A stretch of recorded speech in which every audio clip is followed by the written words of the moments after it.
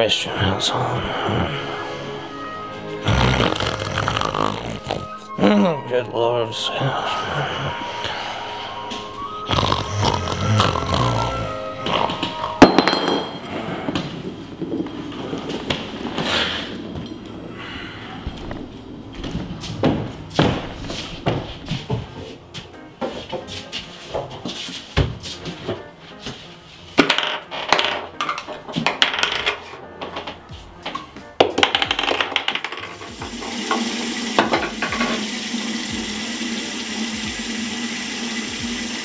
Morning, Dad. Morning, Jeff. Jeff, what the hell? You're supposed to close the door for poop-related shit. Shit, man. This isn't poop shit. I'm just pissing. What's going on? Why aren't you peeing standing up like the good Lord intended?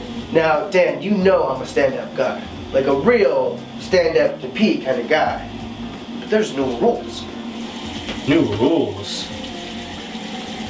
Yeah, I assumed you were the one behind it since you come up with crazy rules. I am not. I come up with good rules. Good Christian rules that Jesus' people can really get behind and push. Dan, how has trading partners been a good Christian rule? Clearly that was just a suggestion, and a damn good one. Everybody knows that humans weren't supposed to just have one partner. It's gotta be somewhere in the Old Testament. It's probably in here. I saw it just the other day. Yeah, the Old Testament does have some weird shit. Yeah, like sodomy.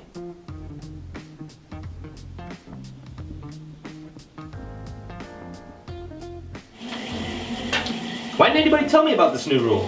Hey man, I didn't know either. If it wasn't for me getting confused and thinking of taking a shit, I wouldn't have seen the sign.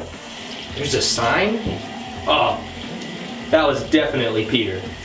Well, yeah, this is a 3-bedroom house. If it wasn't you or I, it's gotta be Peter. Peter, what the hell is all this sit down to pee shit? Yeah, it's a new rule I made. I even made the sign. I put it together in Illustrator. Yeah, I like the sign. It looks like you put a lot of work into it. It's just a stupid fucking rule. A stupid rule? Dan, you know, how about your stupid rule of everybody having to shut the door when they have to take a piss? Okay, first of all, that's not the rule. And second, now you can't even tell when someone's taking a piss or taking a shit. Yeah, it's real confusing for me and my asshole. When I come in and sit down, it thinks we need a shit.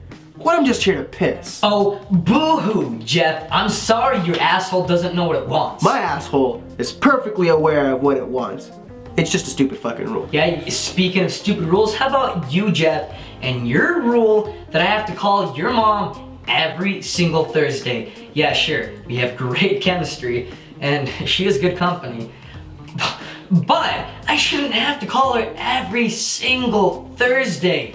And I'm starting to think that your dad's getting suspicious because I did ask him for your mom's number. Why would you ask my dad for my mom's number? Well, you wouldn't give it to me. Oh my gosh, I thought you were kidding. Why are you calling my mom, creep? Okay, you know, if you didn't want me to call your mom, why would you put it on the calendar? Call mom. It's not the calendar, it's my calendar in my room. Mine.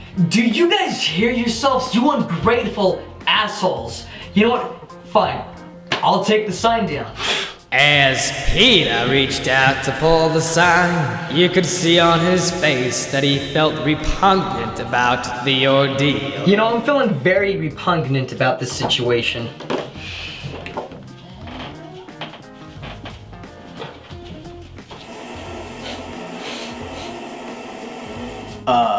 Yeah, you should probably close the door. Peter scares the shit out of me when he gets like that.